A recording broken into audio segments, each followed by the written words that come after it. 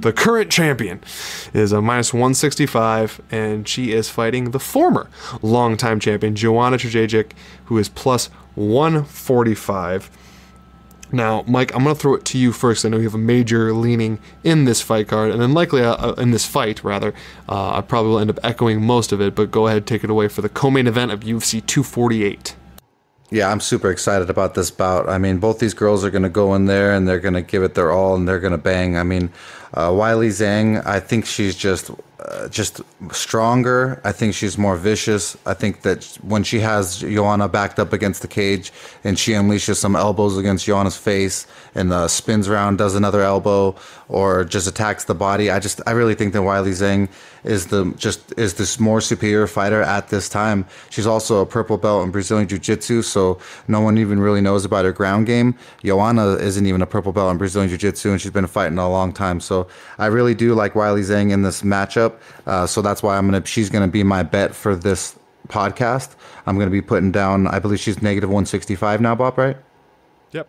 So negative 165. I'm gonna put down 1.6 or 1.65 units to win 1 unit on Weili Zhang to keep her belt and be still versus Joanna. I just don't think Joanna handles damage as well as she used to. This isn't Jessica Andrade where this girl's gonna throw one big right haymaker and just attack just straightforward. It's gonna be a lot different. It's not the same.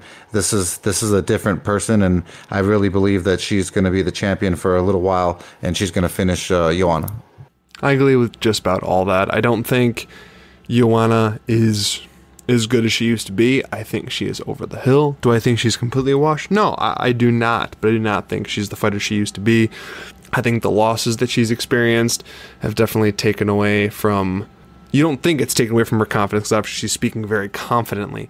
But the fight with Michelle Waterson, if that was prime Joanna would have just taken her to the woodshed and gotten a late fight finish. She would have put that much damage on her. It would have looked like the Jessica Penne fight all over again. But she didn't. She got the win. She did. She absolutely did. But I'm sorry, doesn't have near the output she used to have. Like Mike said, she doesn't take the damage as well. She shows the damage sooner as well. And she's been hit so many times. She used to get rocked like once per fight, and then at this point, it's too much. I love the combination striking of Weili, and I do think that's going to add to it. I do think she's going to be the one that's going to be putting the serious volume on Joanna, and if anyone knows that listens to the show, you know I love me some volume, and will lean towards that in a pick all day. So I will also have a bet on this fight, completely tailing Mike here, although I do completely agree with his assessment.